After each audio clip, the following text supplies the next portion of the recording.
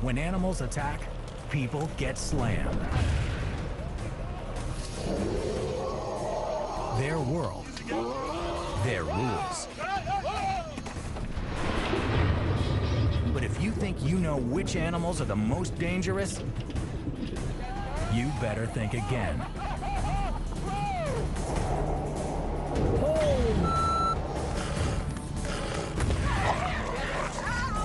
Find out which creatures to beware of as we count down our most deadly killers.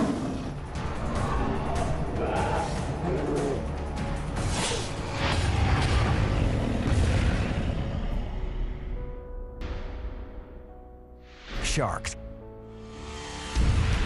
Off the coast of Mexico in 2007, cage diving tourists prepare for a close encounter with great whites.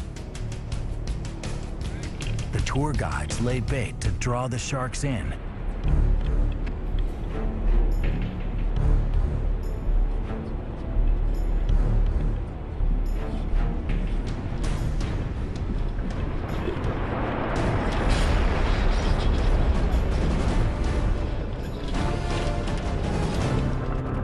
Put its head right inside the cage.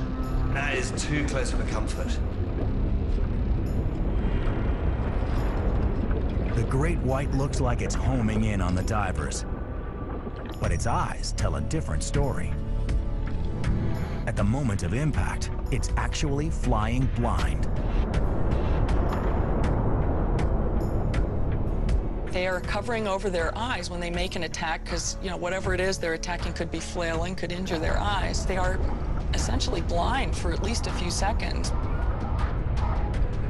The shark can't reverse, so it's just going to thrash its body around. And it's breaking the bars to free itself. Oh, it's just one living muscle.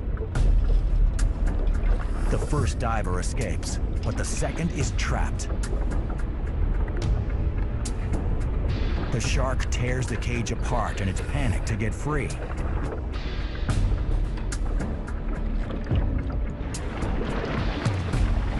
Somehow, the diver avoids getting bitten. Most of the time, when a shark attacks, it just takes one bite and then it leaves. But one bite is sometimes all it takes. Thanks to movies like Jaws, our fear of sharks runs deep.